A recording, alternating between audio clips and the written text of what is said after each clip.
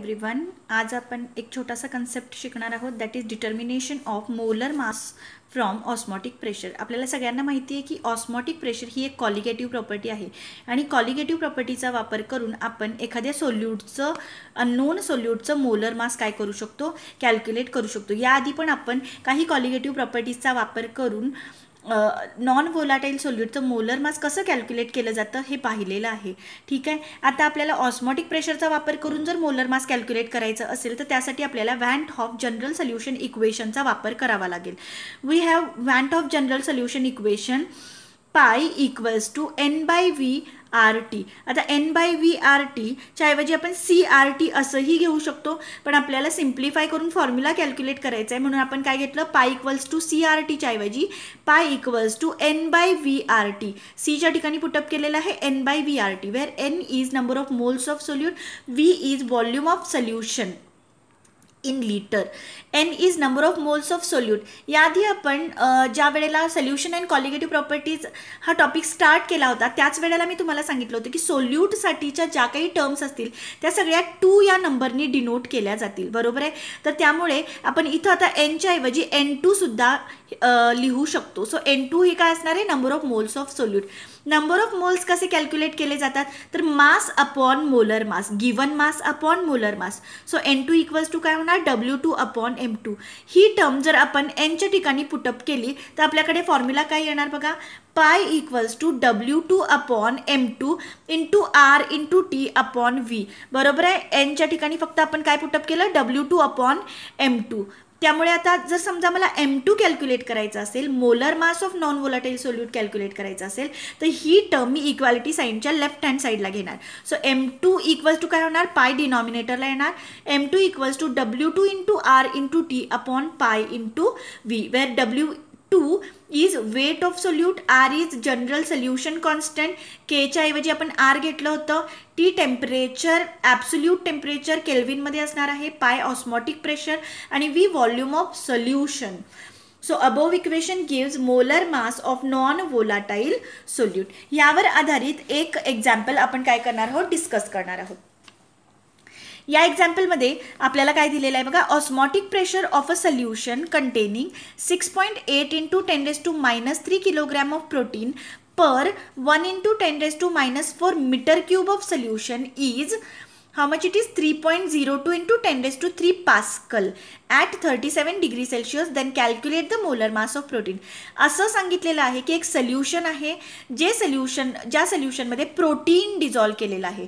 आता सॉल्व्हेंट काय आहे हे सांगितलं नाही आहे, म्हणजे आपण काय कन्सिडर करू शकतो तर सॉल्व्हेंट आपण वॉटर कन्सिडर करू शकतो. म्हणजे प्रोटीनचं वॉटरमध्ये काय बनवलेलं आहे, सोल्युशन बनवलेलं आहे. प्रोटीन किती डिझॉल्व केलेलं आहे त्याचं वेट दिलेलं आहे बघा, 6.8 इंटू 10⁻³ किलोग्राम.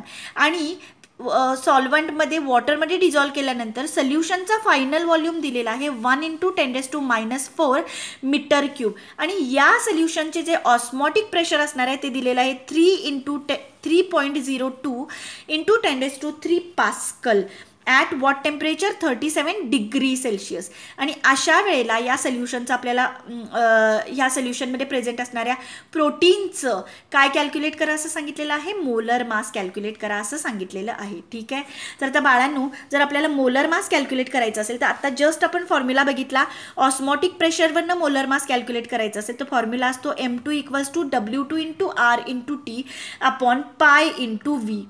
ठीक आहे, आत्ता जस्ट आपण रिअरेंज करून फॉर्म्युला कॅल्क्युलेट केलेला आहे.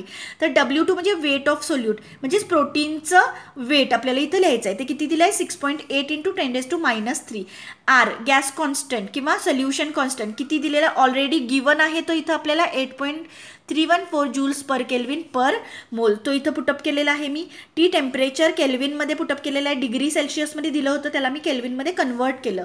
ठीक आहे, आणि पायची व्हॅल्यू ऑस्मॉटिक प्रेशरची आपल्याला पास्कलमध्ये दिलेली आहे एक्झाम्पलमध्ये, ती पुटअप केलेली आहे.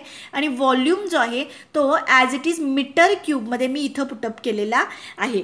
इथं मी लिटरमध्ये कन्वर्जन केलेलं नाही आहे कारण जूल्समध्ये आपल्याला काय दिलेलं आहे, आरची व्हॅल्यू दिलेली आहे. ठीक आहे, तर म्हणून मी इथं DM क्यूबच्या ऐवजी मीटर क्यूबच ठेवलेला आहे. ठीक आहे, तर व्हॅल्यू सगळ्या तुम्ही बघू शकताय की मी विथ युनिट पुटअप केलेल्या आहेत. सगळ्या व्हॅल्यू कशा पुटअप केलेल्या आहेत? With unit.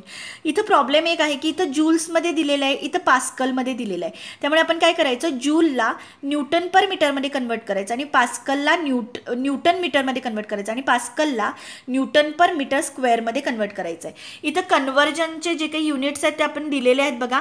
कन्वर्जन फॅक्टर जो आहे तो 1 पास्कल इक्वल्स टू काय असतो, 1 न्यूटन पर मीटर स्क्वेअर. तर आपण असंही लिहू शकतो 1 न्यूटन पर मीटर स्क्वेअर. आणि 1 जूल इक्वल्स टू काय असतं, 1 न्यूटन मीटर. मग मी जूलच्या ठिकाणी मी काय लिहिणार, 1 न्यूटन मीटर आणि पास्कलच्या ठिकाणी लिहिणार मी 1 न्यूटन पर मीटर स्क्वेअर. ठीक आहे, तर इथं बघा जूलच्या ठिकाणी मी न्यूटन मीटर घेतलेला आहे आणि पास्कलच्या ठिकाणी मी न्यूटन पर मीटर स्क्वेअर पुटअप केलेला आहे. ठीक आहे, बाकीच्या व्हॅल्यूज सगळ्या as it is with unit put up केलेल्या आहेत. मग आता ह्याच्यामध्ये कॅन्सल काय काय होणार, मीटरला मीटर कॅन्सल होणार, ह्यातलं 1 मीटर निघून गेलं, मीटर स्क्वेअर राहिलं आणि इथं पर मीटर स्क्वेअर आहे, मीटर स्क्वेअरला मीटर स्क्वेअर निघून जाणार. पर केल्विन केल्विन कॅन्सल होणार, शिल्लक काय राहिलं बघा, किलोग्रॅम पर मोल. आणि आता या सगळ्या गोष्टींचं मल्टिप्लिकेशन केलं आणि त्याला डिनॉमिनेटरच्या टर्म्सने डिवाइड केलं की आपल्याला काय मिळणार, ही व्हॅल्यू 58.06 किलोग्रॅम पर मोल. हे तुमचं काय आलं, M2ची व्हॅल्यू आली, that is molar mass of protein in kilogram पर मोल. I hope you R clear with the concept, that is determination of molar mass from osmotic pressure. Thank you very